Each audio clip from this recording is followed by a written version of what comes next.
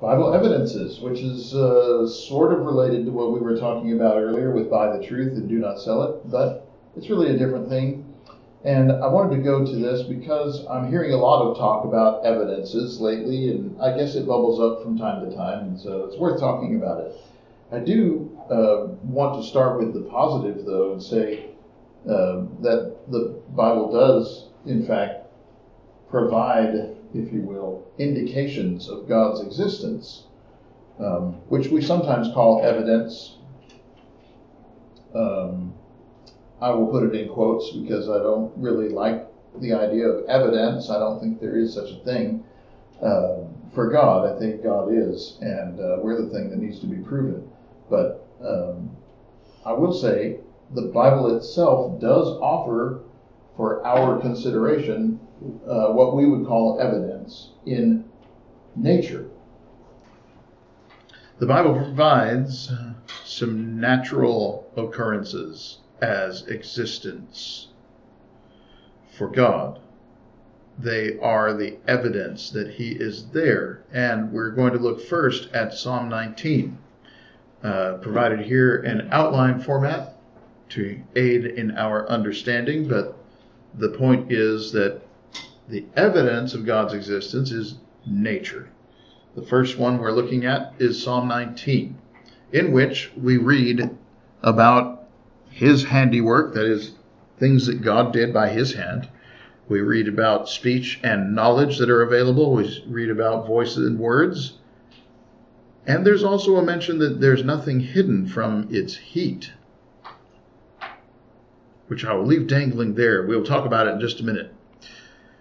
But Psalm 19 says in the first 6 verses, the heavens declare the glory of God. The sky above proclaims His handiwork.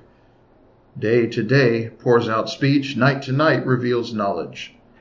No, there is no speech, nor are there words. Their voice is not heard, and yet their voice goes out through all the earth. Their words to the end of the world. In them He set a tent for the sun, which comes out like a groom leaving the chamber, like a strong man running its course with joy. Its rising is from the end of the heavens, its circuit to the end of them, and there's nothing hidden from its heat. These are the first few verses of Psalm 19, and what he says about that, again, is that the heavens declare the glory of God, the sky proclaims His handiwork. So we have the ability to know something about God's glory when we consider the glory of the skies and of the things that are in the skies. Day to day pours speech, night to night reveals knowledge. This is to say, from day to day, from night to night. We're talking about cycles, seasons, repetition. These things all have a direct bearing. If you're willing to hear it, there's something being said to you. There is knowledge you can gain by observing these patterns, these cycles. No, not with speech, not with words, not with a voice. That's not how nature works. And yet, if you will, the voice of nature goes through all the earth. Meaning the sky, everybody has the sky. Everybody has night and day. Everybody has seasons and cycles. This is available to everybody on earth. And then there's this talk about the sun, which is just an interesting thing, that it comes out in the morning, it goes overhead, of course, it ends at the other side of the horizon, and there is nothing hidden from its heat, which is meant to tell us that God sees everything. He goes everywhere, He sees everything. We'll come back to that. The second verse, or passage where the nature is used as evidence that God exists is Romans 1. And what we're saying is you can know that God exists. There are things you can know about God just from nature. That's what this is about. Even without a Bible, these are things that you can know about Him. In Romans 1, it talks about eternal power and divine nature. That's an interesting thing, that you should be able to figure that out.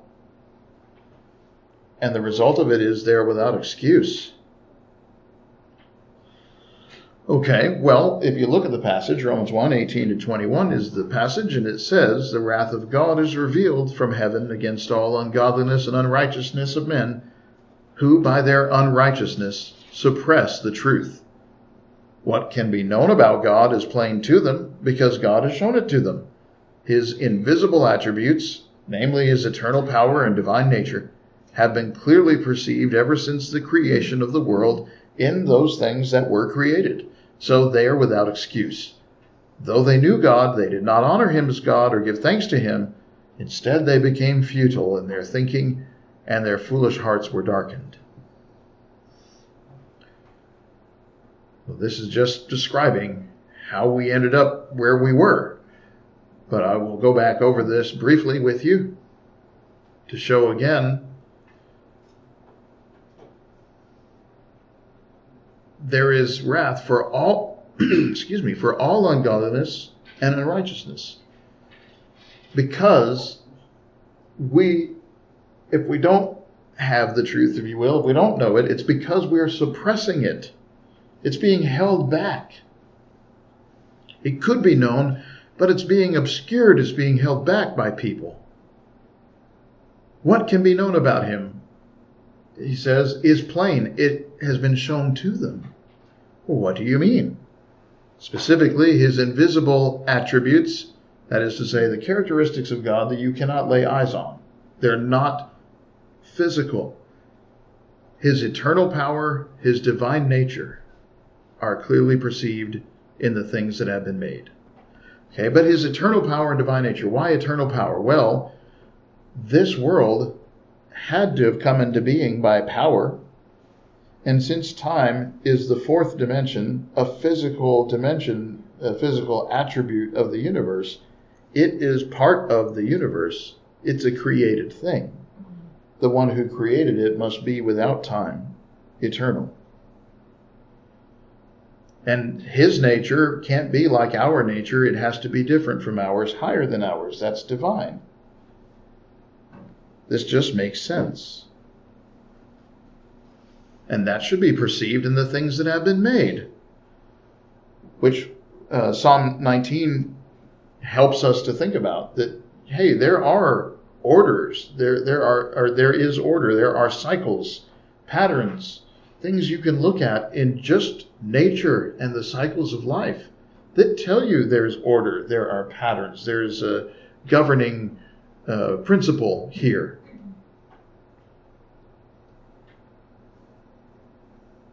And it says that's why they're without excuse. You can know this. And the third passage that I wanted to look at was Acts 14, where the Bible points to the evidence of God's existence in nature as Paul and Barnabas are at Lycaonia, at a small island where they worship Zeus. But Paul and Barnabas came and started to preach the gospel to them. What he tells him in Acts 14 is that God didn't leave himself without witness. So again, nature is doing something useful. And then the things that he talks about, where the psalm had talked about other things like cycles, this one says he gave you rains from heaven, he gave you fruitful seasons, which are very similar to cycles, aren't they? But it's Acts 14:11-17. When the crowd saw Paul had done a miracle, they lifted up their voices, saying in their native tongue, Lycaonian, the gods have come down to us in the likeness of men. Barnabas they called Zeus. Paul they called Hermes, because he was the chief speaker. And the priest of Zeus, whose temple was at the city entrance, brought oxen and garlands to the gate and wanted to offer sacrifice with the crowds. And this is a very traditional Roman way of doing things. The oxen and garlands, you still see those carved into the buildings, and you'll see them painted everywhere in the ancient Roman cities. That's how they worshipped. But when the apostles Barnabas and Paul heard of it, they tore their garments, rushed out into the crowd, saying, "Men, why are you doing this? We also are men of like nature with you, And we bring you good news that you should turn from these vain things to a living God who made the heaven and the earth and the sea and everything in them. And then he says, in past generations, God allowed all the nations to walk in their own ways, yet he didn't leave himself without witness. He did good by giving you rains from heaven and fruitful seasons, satisfying your hearts with food and gladness. So this also tells us what Psalm 19 had said. That there are no words, there's no voice, and yet their testimony has gone throughout the world. That's nature. Well, here's the thing with these passages. They're all making the same argument. They're making the same points to show that God can be known through nature. And so we should break them down. Every one of them is doing these three things. First of all, evidences are available to everybody on earth, no matter where they live. Second of all, there's no words, there's no voice. You have to be willing to see it. You have to draw the conclusion from what you see, what you're presented with. And third, we are accountable for our actions, whether we accept that evidence or not. They're all three saying this. They're all three making these same points, which we will demonstrate. But this is the nature of the evidences that God points to. They exist, they are silent, and we are accountable. We are accountable is the biggest one. But first of all, they're available to everyone on earth. Right, Psalm 19 speaks in verse 1 of the heavens and the sky above. We all have sky and heavens. Fourth verse speaks of through all the earth to the end of the world in Psalm 19. This means there is not a person on earth who does not have access to this information. Everybody can see the heavens. Everybody can see the sky. It is true that sunsets are better in the desert Southwest. Pretty lame in Colorado, in my opinion, that the sun goes down behind the mountains where you can't see it. Sorry, no offense. That's lame to me. I like seeing it go down. Of course, in Costa Rica, they would say that ours are lame because it goes down on land, whereas in the Costa Rica, it goes down over the ocean. So you get to see the very last waning moments. But whatever, they're all heavens, they're all sky, they're all glorious in their own way. And they all point to the glory of God. In Romans 1, when we say this is available to everybody, he said in verse 20 that what can be known about God is clearly perceived ever since the creation of the world in the things that have been created. So from the time that this place was created until now, it has always been the case that you can look at the creation itself to perceive clearly that God must be divine, timeless. Right? These things have to be true about him. Whoever made this. That is also something that is available to everybody on earth. We are all created beings. We all came from one man, one woman. That is how it works. Acts 14, where he speaks to the Lycaonians, he said to them in the 17th verse that God gave you rains from heaven and fruitful seasons. These are, he said, he did not leave himself without witness. Well, what's the witness? It's rains from heaven and fruitful seasons. Well, everybody has this too. Even if it might be short, say if you live near the Sahara, or it might be long, say you live in the Great Northwest. You see rains from heaven. You see fruitful seasons. Everybody on earth sees this, and they see it every year. That's how it works, and that's how it has always worked. Right? The philosophers staying up all night arguing about where the sun goes when suddenly it dawns upon them. Right? That's the joke. Everybody can get that one. Oh, come on.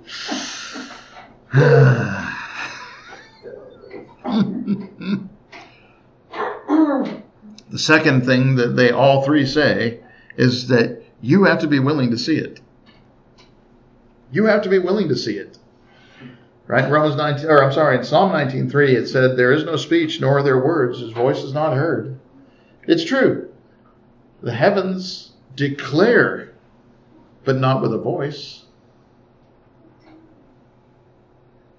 The song says, "In reason's ear, they all sound forth or rejoice." I can't remember, whatever. In reason's ear, which is a fun way of saying it, but it's true. There is no speech, there are no words, you don't hear a voice, but you can tell, you can see. If you are willing to stop and think about it, you have to be willing to see it, but you can see, yes, God is in that. Romans 1:19 said, "What can be known about God is plain to them." And it's there. However, in the 21st verse, although they did know God, they did not honor him as God or give thanks to him. So it's available, but we're just not availing ourselves of it. When we're not living the Christian life, we're living in a way, we know that there is a God, or at some point we knew there was God, and we come to this place where we don't honor him, we don't give thanks to him, we live like he doesn't exist, or even say he doesn't exist. But that's not how it always was. We were able to come to an understanding that he was there and that he was eternal and powerful. We just didn't want to. And in the 14th chapter of Acts, the Lycaonians, again, you have to be willing to see it. This one, I think, gives us some good details to help understand what the point. Paul said in past generations, he allowed all nations to walk in their own ways. Which is to say, there may not have been a direct revelation available to them. They may not have understood or known any better or differently, and they may not have been able to. And, basically all the different religions of the world, they're not from God, they're from man. In past generations, that's how it was, but that's not how it is any longer. Nonetheless, even, I guess despite the quote-unquote silence in which he does not, in which he does not address them directly about this, he nonetheless has a witness in that, verse 17, he did good, satisfying your hearts with food and gladness. If you are willing to give thanks for your food, if you're willing to rejoice for the sustenance that God provides, then you are able to see that, yes, God is in it. But in that 15th verse, we move to being accountable. Men, why are you doing this? You should turn from these vain things to a living God. Why are you doing this? Introduces accountability. They said, look, God didn't leave himself without witness. He gave you these seasons. Why are you offering this worship right now? We came here to teach that you should turn from these vain things to the living God, the real God. And the 18th verse records they scarcely restrained the people from offering sacrifice to them. The people thought they were the God. And they had to tell them, no, we're not. The real God is in heaven. He cannot be seen. But this means they're accountable. They should be turning from those things. And in Romans 1, at verse 18, we highlight the wrath of God is revealed from heaven, meaning God is angry. Does he have a right to be angry? with a world that doesn't know him, that is ignorant? Well, he does. He's angry with all ungodliness and unrighteousness of men. By their unrighteousness, they suppress the truth. Meaning, if you don't know God, it's because you've chosen not to know God. You've ignored the evidence.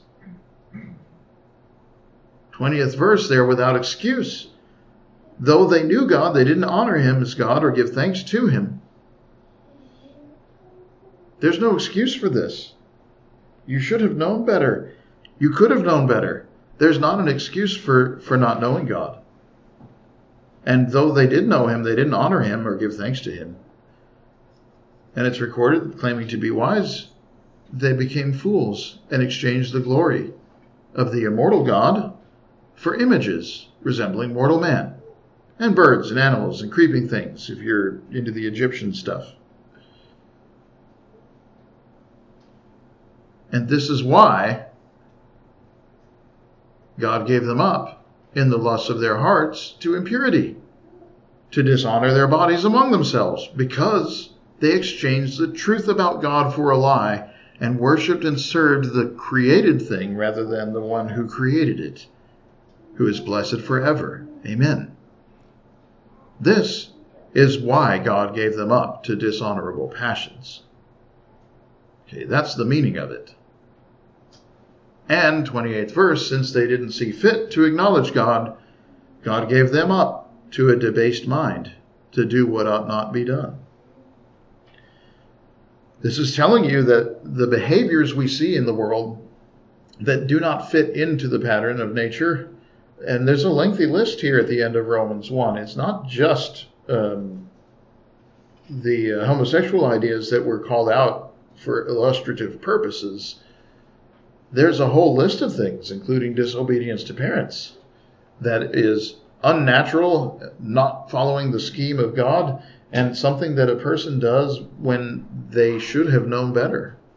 God gave them up to a debased mind to do what ought not to be done. It's telling us that these actions arise from a refusal to acknowledge God, a refusal to thank God, a refusal to seek God. That's where these kinds of actions come from. They are significant and they do mean something rather precise. And finally, on accountability, we go back to Psalm 19 where we started. The sun's rising, verse 6, is from the end of the heavens, its circuit to the other end. There's nothing hidden from its heat. That's talking about scrutiny, God's scrutiny. He scrutinizes everybody. That's what he's saying. The meaning of that is not so much, isn't the sun cool, you guys? Oh yeah, let me get back to the point I was making. No. He's saying the heavens declare his glory. The sun the sun circuits around the earth and there's nothing hidden from its heat. I mean, heaven declares his glory, and that one really bright thing in the heaven there in the sky, that thing, as you know, hurts. You don't look directly at it. You don't stay in it for too long, children.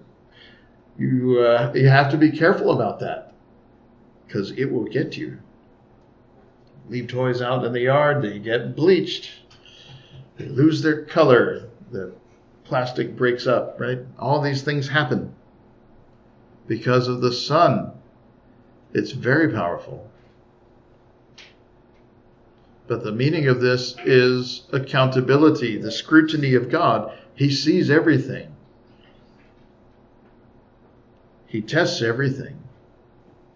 And in the 11th verse of that psalm, as he continues the thought, he says, by the law and the precepts is your servant warned. In keeping them is great reward.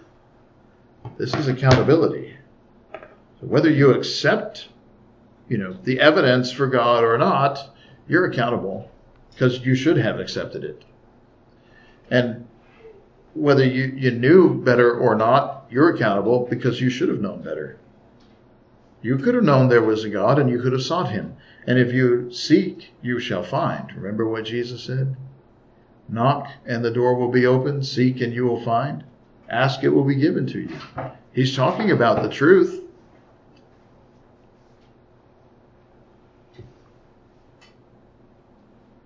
Psalm 19 is not talking about nature as much as it is about the fact that you can know there is a God and you're accountable for doing so. And he goes immediately in the rest of that psalm after verse 6 into the law, the precepts, the commandments, the word of God. That's what the Psalm 19 is most famous for, actually. The law of the Lord is perfect, converting the soul, etc. But he said, by this law and precept your servant is warned. In keeping them there is great reward. So it's true when you don't know God, when you are without God in the world, when you are not a Christian, have not become a child of God, it may be the case that that's because you simply have not known what he teaches. You have not been exposed to the Bible or taken the time to read it for yourself. That is a possibility, and so you ought to do so. And no, we can't expect that if you don't know God and if you've never read a Bible that you know anything about the church in particular or about what it is to be his child. That can't be expected. You come to know all of those things through his word. And you come to know his word through seeking him. And you come to seek him through accepting the evidences that he is there, and he is orderly, and he is powerful, and he is eternal. If you accept those things and you look for him, well, then he will be found. And then you will come into contact with his word. Then you can learn what you need to do to please him. What does he want? How do we serve him acceptably? But not until then. Still, the ignorance is guilt because you could have known better. You could have done something different. You didn't have to reject the evidence that God exists, refuse to come to know him, refuse to obey him. You didn't have to do that. And for that reason, we're accountable. We're all accountable for the things that we have done in the body, whether it's good or whether it's evil. So yes, there are, in the Bible, there are evidences, but these are the kinds of things that the Bible calls evidence. Right? Nature is evidence of God. So there is much reward in keeping the statutes, the teaching of God, and today we speak about what it takes to be a Christian, to repent of your sins, believing that Jesus is the Son of God, that he's resurrected. You can be buried together with him in baptism for forgiveness of sins, which comes through the washing of his blood. The blood that was shed to ratify your covenant with God, that you're going to serve him faithfully from here on. We'll help you to be baptized in his name, if that is your need today. If as a Christian you have not lived right, we will pray with you that you might be restored to him. You perhaps are familiar with other things that get called evidences, where people bring forth science and a whole lot of charts and history and things. We will also be talking about that. But your homework assignment between now and then is to find those in the Bible. That will tell you how this lesson is going to go. Today, if you're not a Christian, if you're not a child of God, you need to obey the gospel. If today is a Christian, you need our prayers. You need to let that be known now while we sing the song selected.